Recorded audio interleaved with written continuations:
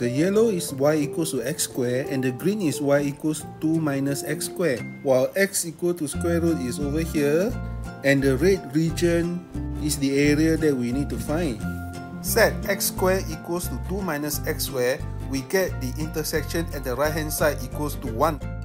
Area is equal to the integration of 1 to square root of 2, the function at the top minus the function at the bottom.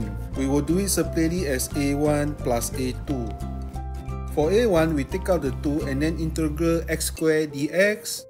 Then we put in x equals to square root of 2 and x equals to 1. And then we obtain the value of a1.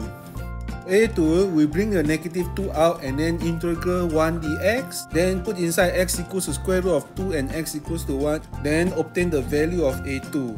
The final answer is a1 plus a2, which is approximately 0.3905.